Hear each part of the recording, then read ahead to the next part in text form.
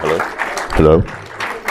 So did you accept my talk because of the donation and the GoFundMe? Is that how I got in? You did not buy your talk. Okay. You did not buy your slot. But for more money. Right. Everything is for sale. All right, so you've been reading the title for a little while now, The Right Way to Do Wrong, Physical Security Secrets of Criminals and Professionals Alike. So the title of this talk is actually based on a book that Harry Houdini wrote in 1906, The Right Way to Do Wrong. And in it, he divulged many of the secrets of successful criminals to, at that time, the largely unaware public.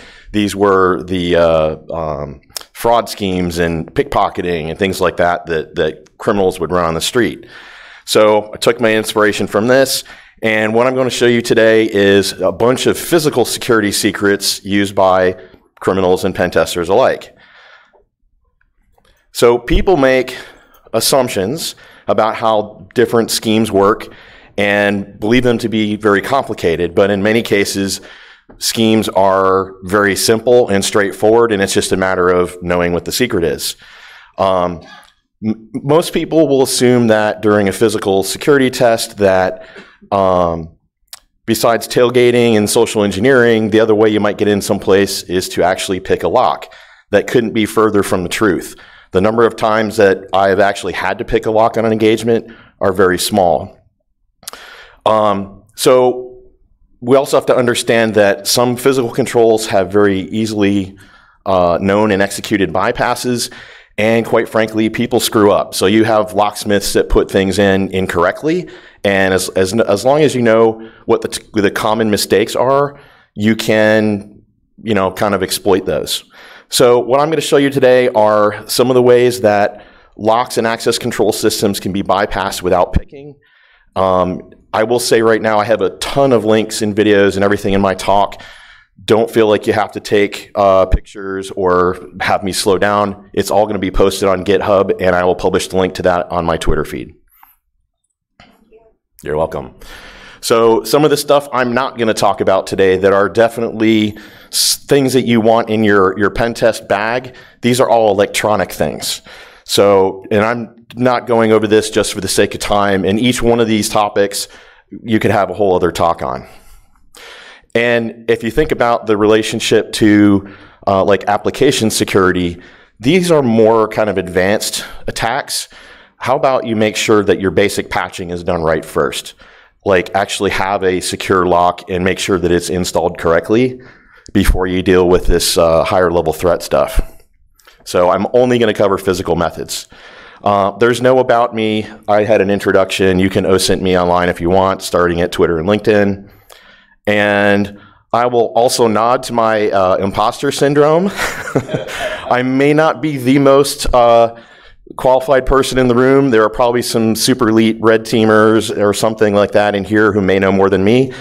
I love to talk physical security, so if you see something that you feel I left out or I got incorrect, let's talk.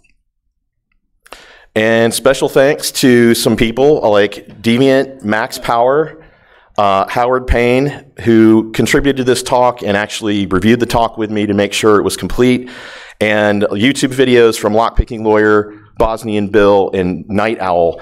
Pretty much everything that I've learned that I employ on my physical pen tests are from this group of people. And my imposter syndrome just got a little bit better before this talk because I literally just put Deviant in a lift. So he's not here to be in the back scratching his chin. All right, so consider yourself warned, and it's good this is the end of the conference, so there's not as much opportunity for you to get in trouble. Yes, you're authorized access to your workplace, your hotel, whatever, but you are not authorized to test their physical security controls. It is entirely possible to break something while you're using some of the tools that I'll show you, so don't be that person. And just because something is non-destructive and easy doesn't mean that the local laws don't apply. And I'm going to warn you right now, you will be scarred by this talk. You're going to see things that are suddenly going to like open your eyes, and you're going to see this like truly epic security fail stuff all over the place. Many of the things that I'm going to show you are locks that are sold in the big box stores. So I won't mention any names, but I basically don't buy any locks at the big box stores. This is going to be super fast, so fasten your seatbelt, hold on.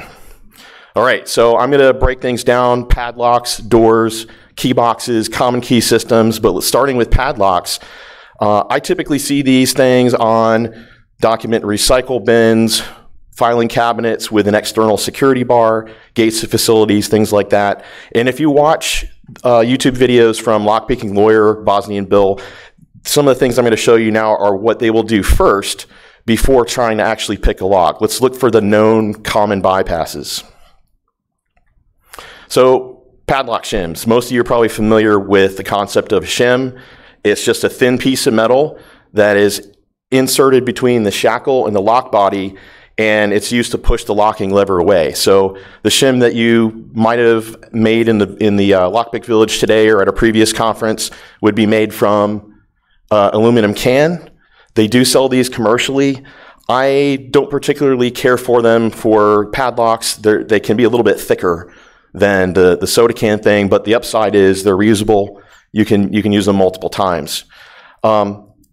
Most people have learned this attack, of course, with a master combo lock. But what some people don't realize is that it also works on padlocks that have poor tolerances. So if there's a gap in between the shackle and the lock body, the difference is these have two locking levers. So you need to put the shim on both sides. So this is a Chinese lock, and you'll see I put the shim in on one side. You put it in on the outside and twist it inward so it pushes the locking lever away. And then put the second one in, twist it, and voila. Easy as that.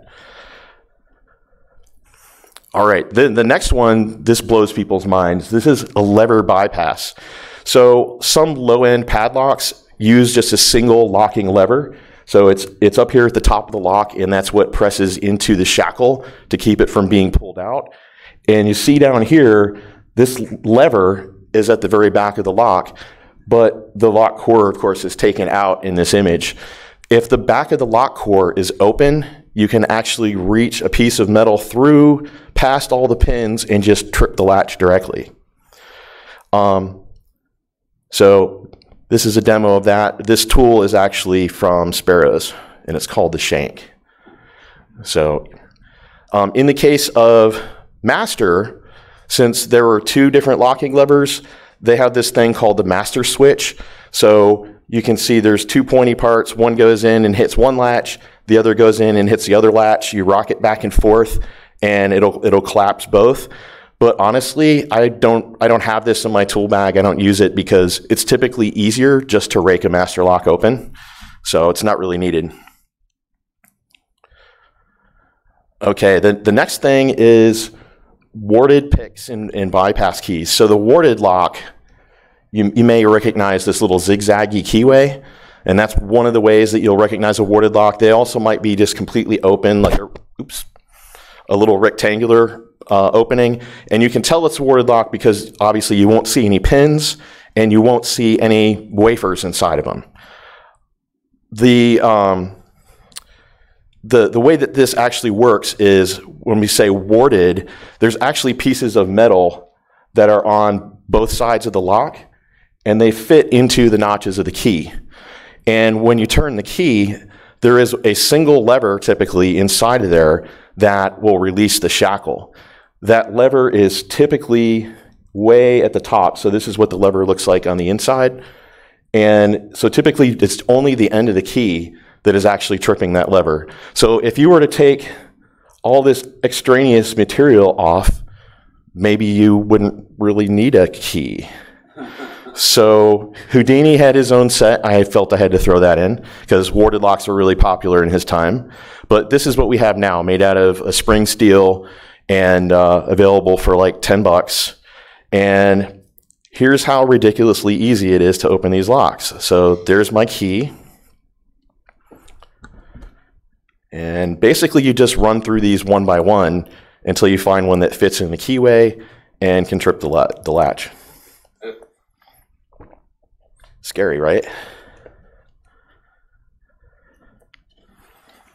Okay, the next one is actuator bypass, and this is a vulnerability that we find on the American 700 and 1100 series, the ABIS 72, and there's actually a ton of other manufacturers, a lot of stuff you'll see from China, and it's like you'll hold the American lock next to this no-name brand that you've never heard of, where they've literally just copied the American design.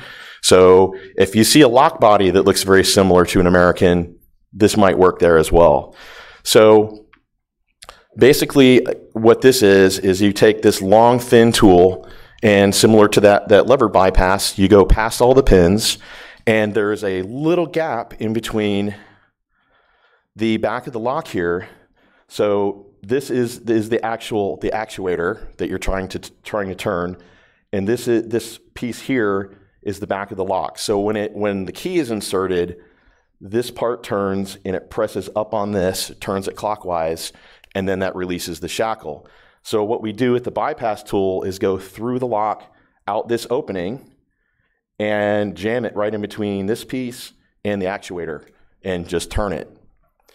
So in an effort to try to fix this vulnerability when it came out, American got crafty and said, well, we're going to put a security wafer in the back so nobody can put it through here. But they're trying to retrofit an existing lock, so there's not a whole lot of room to work in there. This wafer is extremely thin. So Peterson was nice enough to come out with a wafer breaker.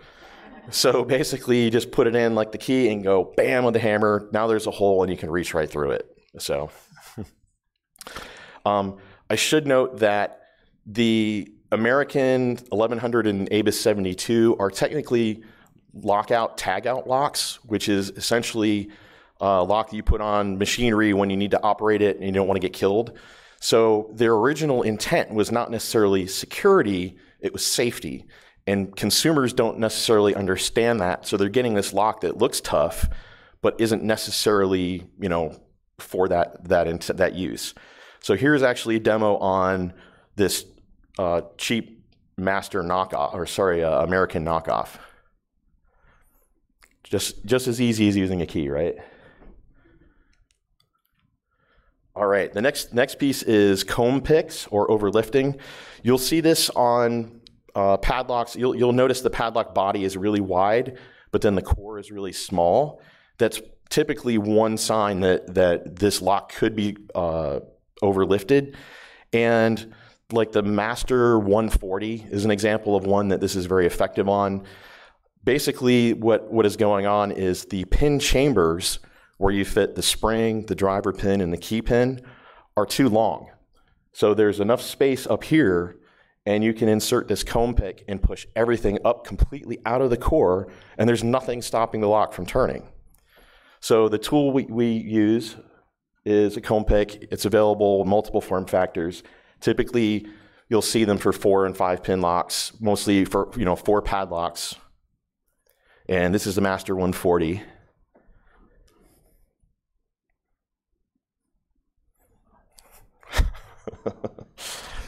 So yeah, this is in my go bag. I have just a really small thing of all these little tools.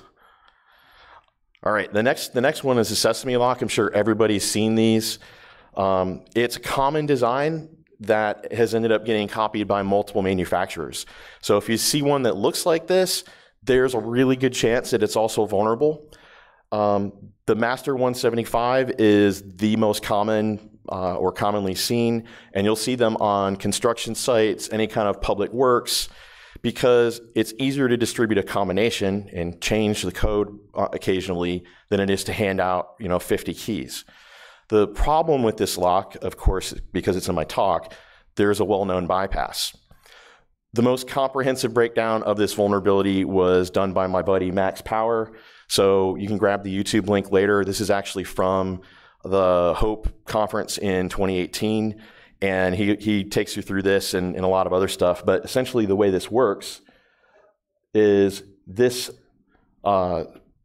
piece here, the little fingers actually ride on flywheels on the side of the combo dials, and this tang is in the middle of the 2 locking pawls. So it's keeping the pawls pushed into the shackle. And if you can get some thin piece of metal inside the lock and push on those fingers or manipulate this plate, you can literally pull the tang right out of the spot between the two locking pawls. And in this picture I got from Max, he's actually painted it pink so you can see where it is. And I had to circle this in yellow because it's nearly impossible to see. This orange-handled knife, essentially, and that's where the thin piece of metal from the knife is. So he's actually lifting the tang up and out of the middle of those actuators. All right, so decoding combo locks. Combination locks rely on wheels that the user turns, to dial in the right combo. Essentially, there's a little notch in every single one of these wheels, and your object is to try to find where all those notches line up and then rotate all of the wheels forward one at a time. And typically you can create some binding tension just by pulling on the lock really hard. And then as you turn, it's possible to find where these gates are. In this case, I'm not showing a padlock. This is actually a bicycle style cable lock. And let's run the tape here. This one is an extreme example, and watch the gap in between here and the dial. See how it moved over? That's how crappy the tolerances are on this. So doing this video, this ends up going around past the number, but you can see where the individual wheels are actually moving back and forth a little bit.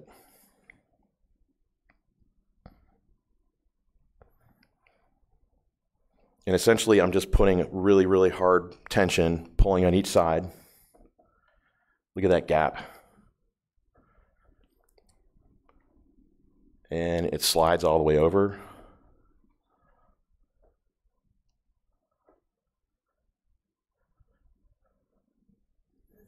Right? Yeah, I know.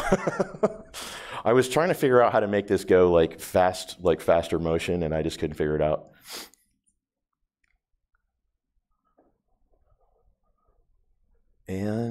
And not quite lined up. Bam. Boing. Now we can steal your bike. As if I would put that on anything. Okay, so jiggler or tryout keys. These sold out in the village really fast. I was surprised at how many people were interested in them. These are pretty useful against wafer locks. So wafer lock, as the name implies, and this is a really cheap wafer lock, are essentially comprised of multiple brass wafers, and the tang on the top of the wafer is actually sticking up out of the lock and keeping it from turning. Wafers are normally pushed all in one direction, so they're stopping that lock from turning by a spring that is underneath that little nub on the wafer. And when we put the key in, it raises or lowers the wafers so that they get out of their own way and allows the lock to turn. These are really common for desk locks, cabinets, storage, like key storage boxes and things like that. Unfortunately, what some people don't realize is this kind of lock is super popular on electronic safes. So you've got your little keypad, but you'll typically see a manufacturer plate or something with their brand name. If you take the screws out of that or you pop that piece of plastic out, there's typically a wafer lock behind that. So you don't need to know the password or whatever the combo is. You just need a stupid backup key.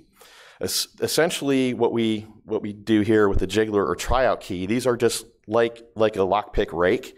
It's just lots of bumps, and you put some turning tension on it, just like you would for a key, and move it in and out really quickly. And it is essentially like a raking attack against the wafers. It bounces them up and down. They drop into the right combo, and it opens right up. So unfortunately, this is how bad they are. So there's my little jiggler set, and it works just like a key.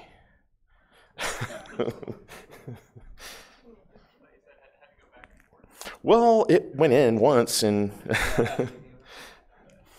all right. So Doors, of course, are going to be the most common thing that I will run into on assessments. And so this section really covers all the common ways to get in.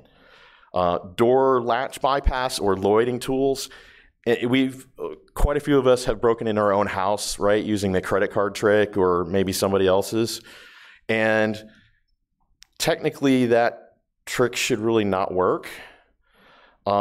It's the principle here is that you either push in on, you're pushing on the curved part of the latch to either push in or reach behind it, depending on how the latch is oriented. And here's why that attack shouldn't work. So any exterior door, you should have a dead latch on. And the dead latch is this other little piece. So you know the main latch and then this little rounded piece that also goes in and out. The problem is that when many homeowners install these types of locks, they will look at the size of the strike plate and the size of the latch, and all of this stuff fits in the hole. So people will install it such that it all goes in the hole. That's incorrect. What is supposed to happen is the dead latch is supposed to be making contact with the strike plate. When the dead latch is pushed in, the latch is locked out in place. And you need to insert the key and unlock it to release the dead latch and therefore also manipulate the latch. So go home and check out your doors, and I bet you some of you are going to have this dead latch in the hole. So we also see this in commercial setups as well. The dead latch looks a little different. It's not the little round thing, but it is a separate little bar there. And this is what happens when you don't ensure that it's installed correctly.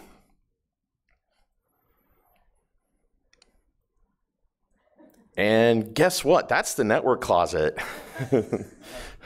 So now I can put my little pentest drop box in and get in whenever I want.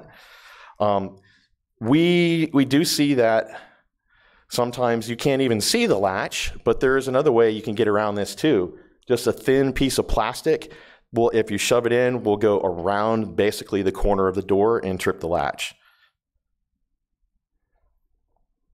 And this happens to be in a small server room. Ta-da. Now, what some people will do to try to fix that problem, instead of, actually correcting the latch, is just put this big metal plate on it. I'm sure everybody has seen this, right? The problem is it's a lazy patch because it can still be bypassed. So essentially, you just need a piece of piano wire or, I don't know, a couple strands of Cat5 wire from mined out of it. You just rock it back and forth, and it's basically behind the latch, and it just trips it.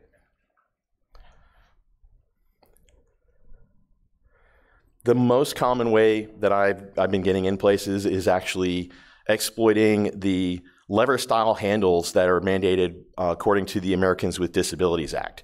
So these were part of commercial code now because, frankly, some people don't have hands. They don't have fingers.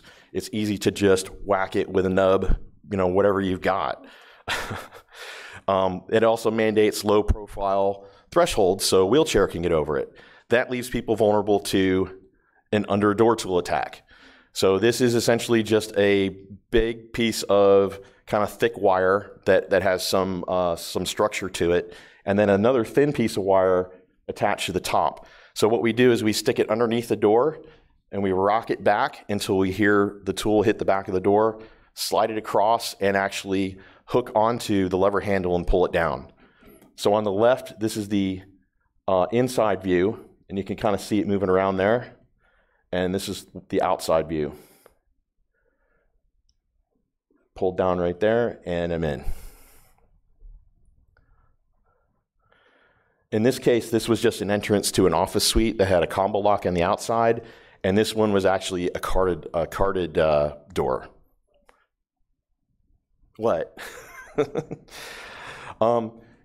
Crash bars and exit paddles. So some doors will have a lock on the outside, but on the inside, you need to have some sort of a panic exit device, because if there's a fire, there's shooting, something like that, people need to get out of the building fast. So they'll put crash bars. This is a lever that releases the dead latch. That's the paddle. And If there's any kind of gap in between the doors here, you can get in because there's a tool called a crash bar bypass. Essentially, you stick it in between the door, rotate it, and then when you pull it out, it'll actually press the paddle, press the crash bar, what have you. And the same tool can be used on levers as well. So on the left, this is from CarolinaCon last year when I was demoing it to somebody. And then this is actually on one of my assessments. And you'll see I'm going to trip that lever handle.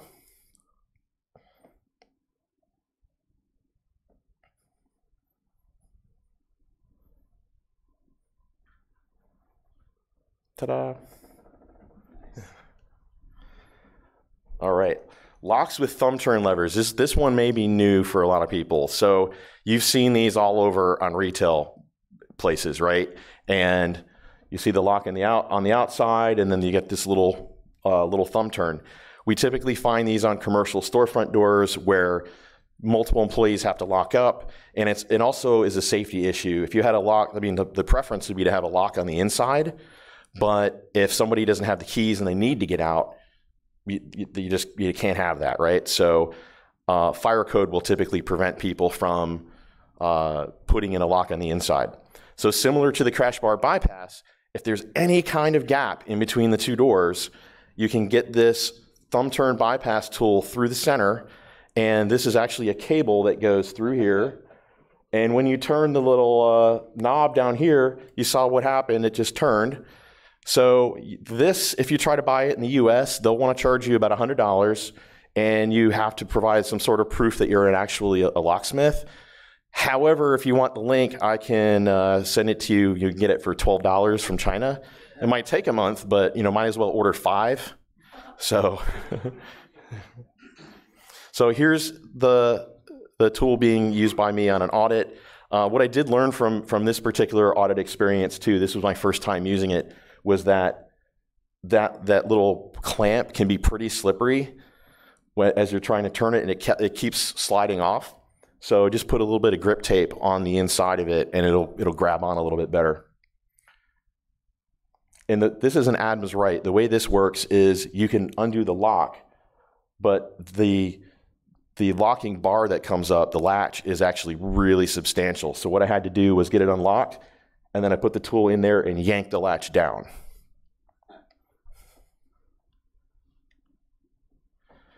I think a lot of people probably seen this one, right? This got pretty popular, but I had to include this because this is how I get in. Request to exit center sensors, and we all understand that this is what unlocks the door as you're approaching it. These will typically only look for their passive infrared, so they're going to look for heat, or I should say change in temperature, which is typically heat in the meat space, and some sort of motion. So what that means is that commonly available canned air used for cleaning keyboards, when flipped upside down, is super cold, and you just spray it at the rec sensor on the other side of the door. Ta-da! That is exactly what the straw is for. Yeah, I was. Thank you for stealing my thunder there, Dan, because I was literally just going to say here. I've also seen disposable hand warmers on a wire, helium balloons, exhaled like vape smoke. Deviant posted a video of him doing it with some whiskey, just walking down the street and unlocked an ATM door. Now, GE does make it's the RCR Rex. This actually employs this also employs active radar. So it's looking for something roughly the size of a human that is moving. So this is the only one that really can defend against that attack. It's sold under multiple brand names. People just OEM it. Adam's right. So you'll see Adam's right all over commercial storefront doors typically, and it's pretty much the most common brand of hardware system for retail in the US. They typically have a dead latch that's shown there, and they employ a mortise. This is called a mortise cylinder. The little kick cylinders that you have in your door at home look a little different. They're smaller. These are typically open on the back. So what you can do is reach through the opening. This is a common theme, right? If you don't have a protection in the back, you can reach through.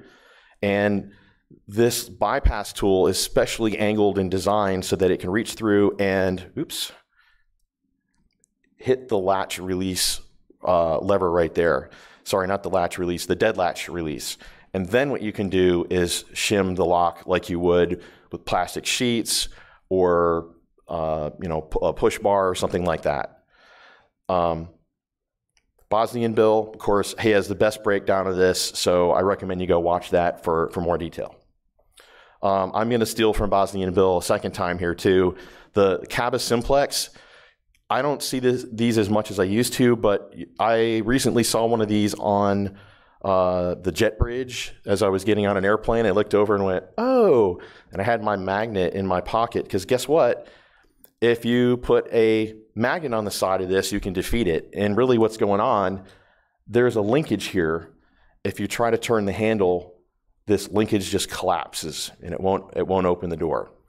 If you put the magnet on the side, it pulls this flag out, and by doing that, the linkage will now join up and stay rigid, which allows you to turn the handle. So basically, you want to put this super magnet in like a sock or something so it doesn't get like stuck on the door and you can't get it off. Especially if it's like a metal door, you're never getting it off. Put it in a rag, something like that. So just put it on there and it opens up. Now, it isn't very difficult to change the password on these, but we do find a lot of them just still have the same default passcode. And it's a lot of those like contractor put it in, didn't know what combo they wanted to use, assumed somebody was going to, put a different combo in. So the trick here is if you hit 2 and 4 simultaneously and then hit 3, that's the manufacturer default. So next time you see one of these, try it out. Or maybe not. I probably shouldn't have said that. Okay. So everybody's seen key lock boxes. Typically in commercial situations, you'll see them on the backs of buildings. Your Airbnb might have one, and they'll tell you the code to go get the key. Some municipalities, especially Toronto, have problems with these. They're like filling up stairwells, and the entire railing out in front of an apartment building is absolutely coated with these. These are actual shots from the city of Toronto where they're just all over the place. I'm going to take you through every single one of these lock boxes and how you can get into them in 30 seconds or less. It's Airbnb, and yes, I'm never paying for an Airbnb ever again. So this master is one of the most common ones that you're going to see. It's the 5400 rolling wheels for the combination. And like many rolling wheel combination locks, they can be decoded using a small piece of feeler gauge. So you stick this in between the dials, and as you rotate it very slowly, there will be a part where your feeler gauge actually drops in a little bit. So now you've found the notch, and you go through one by one, find all the notches, and then rotate the wheel, rotate all the wheels one increment at a time until you find the gate and it opens up. Now, I was going to do a demo video for this, but literally the weekend I sat down, I set up my stuff, and my phone was literally looking at this lock, and my YouTube notification popped up. Yeah, thanks. Deviant just recorded this like super detailed breakdown of it. So I went, well, that's one I don't have to do. So go watch that one. This one, a number of people played with this in the village, and the looks that I got when people opened it up were just like, oh my God. This decoding method works not only on this box, but on numerous others. And basically what you do is put pressure on the, clear the combo first, and then put pressure on that opening lever at the top. And I'm pushing on all the buttons, and I'm feeling for feedback, pushing back against my finger.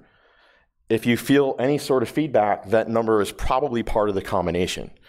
Most push button locks like this, you don't have to get the password or the combo in any sort of sequence. Each of these buttons are on or off switches, essentially. And you reset the combo by flipping it around, and you can flip the little knob on the back up or down to create your own combo. So 20 seconds. I actually opened one of these on a recent engagement, and it was super fun because there were 2 keys in it. One went to the telco room, and the other went to the fire control room. In the telco room, Sprint, AT&T, Time Warner, all that, they're all coming in, right? And there's a laptop sitting there on a little stand, and I'm like, this is out of scope, but I mean, if I just waggle the mouse, that, you know, there's no harm in that, right? The thing is unlocked. It comes up. It is literally connected to, I probably shouldn't say the name, one of the telco's fiber patch panels, and I'm familiar with that piece of software, and it was basically authenticated, so I literally could have gone in and just moved people's stuff around, or maybe put in a man-in-the-middle device of some kind. The other room was even better. The fire room had a little box mounted on the side of the wall, and it was full of keys. Guess what? They were the keys, HID cards, alarm, key fobs, all that for the entire building and all the tenants. So it was just absolutely devastating. So you're using this real low security device to protect high security devices. I mean, there were like Schlage Everest keys in there, which is very, you know, it's a difficult pick. But, you know, sorry, I could go on about that one. The master 5422D and 5423D, the difference is one has the shackle up here, one doesn't. Master was trying to up their game, and they made this with this what they call anti-jamming, which is that decoding method when I'm kind of jamming on the button to feel some feedback. It removes the feedback from the latch mechanism, and as you're pushing on the latch and you push down on the buttons, you'll actually hear it pop. It'll drop in. And at our last Oak City Locksport meeting in May, I gave one of these to one of our members who's like super good at decoding, and he actually figured out how to beat this. So I am dropping an O-Day today. I've checked with lots of tool chapter leads, and they have never heard of this attack before. Okay, so here's the O-Day. Credit to David S. who figured this out. So it's super easy, and it shocked me. You take a tension wrench and you push it down where the combo reset button is. You just jam it in there, and then you do the same thing that you did with the kitty box. It was like, wait a minute, they put in anti-jamming, and it was supposed to protect against this, but one stupid little tension wrench takes all that protection away. The feedback that you get is a lot more nuanced than with the kitty. Like, you're feeling it push back really hard. This is a little more nuanced, but once he told me the trick, and he had changed the code on the box, so I had no clue what it was. It took me 20 seconds to get in. It was crazy. So I will post it. I actually recorded like a 3-minute video of me breaking it down and going through it. I'll be posting that on YouTube, and I'll tweet that out as well. All right, so tubular locks. I'm not really going to cover this in any great depth, but tubular locks are essentially pin tumbler locks. The difference here is they have a round keyway, and the pins are oriented differently. So the round key fits into it. It pushes in the pins to different depths based on the cuts in the key, and then you hit the shear line and it allows it to turn. They have lots of applications like backup, again, backup for an electronic safe, and you'll see it on obviously computer security cables, the occasional storage box that's mounted above a door. So you have the key to the really highly secured door with this real garbage tubular lock on it, and you can actually take a tubular, they call it a tubular pick, but you're not like picking at the individual pins. It's an impressioning device. So you put a little bit of tension on the ring on the outside, and then push this in and rotate it back and forth, and based on the pressure of the springs coming back at it, it pushes the pins up, and you can actually form a key using this. It's not hard to do per se, but it does take a little bit of practice to kind of get it right. So Knox boxes, I just want to touch on this quick because people will see these now and go, oh, well, you could get into that kitty box, you might be able to get into this, right? No, these are they have a Medico biaxial lock that is super hard to pick. These boxes, when they're sent from Knox, they're sent with a key that only Knox has access to. The key blank is not available to locksmiths. If you need another key, you have to order it from Knox. There are designated contacts from a municipality that are authorized to order keys, and they're all numbered individually. So if one goes missing and it's found, you know exactly who lost that key, so they can come after you. These are used, and you'll see them 6 to 8 feet away from like a main entrance to a building. They're used to store access key cards, actual keys, anything that the fire department or any law enforcement needs to get into the building. When the tenant wants to put something into the box, they don't even have access, so they have to call the fire department, have them come out, put everything in, close it up. You will have one master key for an entire municipal area. That might be a problem because accidents happen. And if somebody does lose one of these keys and the person who finds it knows what it is, they now have access to probably every single building in town. And in the case of Austin, somebody lost their key, and the guy that found it actually went around robbing hospitals, and they couldn't figure out what was going on. They finally got him on surveillance video, and it was a $300,000 charge to go back and replace the lock on every single one of these boxes. There is actually a tamper switch on these, so that when the box is opened, you can actually have an alarm go off, so we know, okay, somebody opened the box. But in most cases, people don't even bother to hook it up, so they didn't know what was going on. So sometimes you can actually have the key that you need in your go bag already. And the reason for this is common keys. Basically, manufacturers will use the same exact lock in their products. So they'll want to order a bunch of locks, but you know what? It's a lot cheaper to, instead of ordering thousands of key different locks, just order one lock that has the exact same code on everything. And it's fully interchangeable. You don't have to worry about which one you've got. So key to like or common key systems, Deviant and Howard Payne covered this in their talk at the 11th Hope. This key is your key, this key is my key. So I'm going to do a quick overview, and I've actually got another extra nugget here that they didn't cover that Howard helped me out with. So if you've seen this talk and some of Deviant's other ones, he has a little keychain. I call mine my keychain of doom. I keep these on him all the time. So C415A, 501CH, and 751, these will get you into just about any cabinet anywhere. Voting machines, that was fun. Jukeboxes, so you can have unlimited songs. Industrial control switches and toolboxes. I actually went to Home Depot with these, and it was just like unlock, unlock, unlock, like all the way down the row. It was crazy. And if you, I should say that the 751, the ladies in my barber shop love me for this. I actually left one there with one of the girls because the owner wouldn't turn the AC up very much in the summer. And I was sweltering. I'm like, it is really hot in here.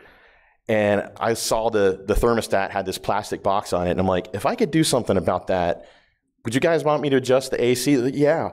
So I got out 751, opened it up, and I'm like, let me just leave this with you. So they were able to close it back up. So, and if you don't have a key and it's in a location that maybe you visit on a regular basis, or you've had the opportunity to walk into a business and do some recon, start looking at the face of locks, right? They may have a direct or indirect bidding code stamped right on the face of the lock that you can then go look up and order the key that fits that lock. You can also do stuff like look at the model or the manufacturer of like office furniture and stuff, Herman Miller, you name it. You can literally go online and order a master key for the entire system of filing cabinets and secure storage, which is exactly what I did when I bought some used office furniture. And they're like 4 different keys. And I'm like, well, I could order 4 keys or just the one master key. Elevator locks have gotten a lot of fanfare, especially these emergency, like fire emergency operation keys. The FEOK1 is the most common one. It's like the universal standard, unless you're in a state that has a local standard. So you know that if you are going to be in a particular locale and they have like one that's mandated by the state, you can just order the one that the state uses, and now you have control of the elevator. You may remember the incident where the reporter in New York City posted this one. It was like the New York City standard, and they got in a lot of trouble for it. But honestly, it's really not surprising at all, right, that law enforcement and fire department would actually have one of these. So here's the extra nugget that I'm dropping. Fire emergency keys have gotten a bunch of publicity, but if you use one of these on a pen test, chances are it's going to be really freaking noisy. When you engage the fire emergency key, what happens is it says, oh, we need to let all the fire personnel into the building. How are they going to get in? Probably on the first floor, not the third. So all of the elevators in the entire building will go to the ground level, right? So if you're trying to get in and there's other people in the building, if all the elevators go to the ground floor at the same time, that's super suspicious, right? So I talked to Howard. I'm like, what can I do to be less noisy? And he said, well, you don't want to use a fire key. You want to use a supervisory key. So I'm like, okay, but there's tons of them. I don't know which ones to use. Howard is actually, I'm going to get his title wrong, but he's like an elevator inspector. He's been working at elevators for years. So he basically said, here's my list. If you're going to go out and acquire supervisory keys, this will open, most of, or this will operate in most of the elevators you'll find in the US. So take a picture of that one and it'll be posted. You'll see these on apartment complexes and businesses where you might need to talk to a security guard to get in. These telephony access control boxes, unfortunately, the top two sellers in the market, Door King and Lanier, they've put common keys on these. So the other thing I have on my keychain of doom is a key for each of these. And essentially, when you open up the front faceplate of the cabinet, on Door King, they literally have a momentary switch. You can press the switch, and whatever things it's controlling will open up. On the Lanier, there's a terminal that you actually have to short out, and you just carry a little piece of wire, make that connection, and it opens up. The thing to be aware of though is this Lanier actually has a tamper switch in it, and if you open it up, of course, somebody's going to get alerted. However, just like the Cabas Simplex, if you put a magnet right up here, that switch is just a reed switch. It's just a thin piece of metal that goes back and forth. So if you can keep it against the side of the box, then nobody's the wiser. So put it up there, open it up, do your thing, close it up, take the magnet off, nobody knows. Dennis Maldonado had a great talk on this particular system at DEF CON 23. He gets super, super in depth. So if you're interested in learning more about that one, look up his talk. All right, so black bag. When I'm like a proponent of having a black bag that, or go bag that you use for engagements, and I literally have a redundant copy of everything in my fun, play around collection in my go bag, so I don't have to worry, did I pick this up or not? And, you don't have to go through a checklist or anything like that. I personally just use an old laptop backpack that was given to me from some corporate thing because it looks super corporate and like nobody's gonna, it doesn't look like Tactibro, so nobody's really gonna question it. So your bag doesn't have to be black, but some of the essential things for your black bag, your get out of jail free or authorization to test letter, super important if you're doing this like after hours and nobody knows about it. And the bag should kind of fit your pretext. For me, the laptop thing works because I'm a middle-aged like white dude with a laptop backpack. It's super non-threatening. If you're a woman, like play to people's stereotypes of you, have a big purse, right? They won't even think of it. If those types of pretexts don't work for you, of course, the one that everybody talks about, the yellow maintenance vest with a clipboard. Deviant's shown like he'll have a clipboard that's like really thick, one of the ones with the lid that opens, and you can have a bunch of your tools in there. Basically, fit preconceptions, fit into people's desire to help, and you'll get pretty far. So specific tool-wise, I pretty much covered all of these. The ones that I didn't cover that I keep in my bag all the time, I've got a couple of different plantable micro cameras, a little body camera that you can have running the entire time. It's like the little pen form factor, completely innocuous. It'll help with recording and engagement, as well as like just standing the right way and capturing somebody punching in a pin code. Tape is used for neutralizing door latches. So if you can get in, or somebody opens the door and you're not going in, I'll hold the door for you, and you're not trying to get in, but you just put a piece of tape on the latch, and now you can go along later and just open it up. And then the magnetic pole detector is used for detecting whether or not a door that you're going to try to get through is alarmed or not. And you literally just run it all the way around the outside of the door, and you'll see the polarity indicator flip. So now you know either don't work on that door, or there's some alarm bypass methods you can go through using magnets and things like that. So that is it for the black bag.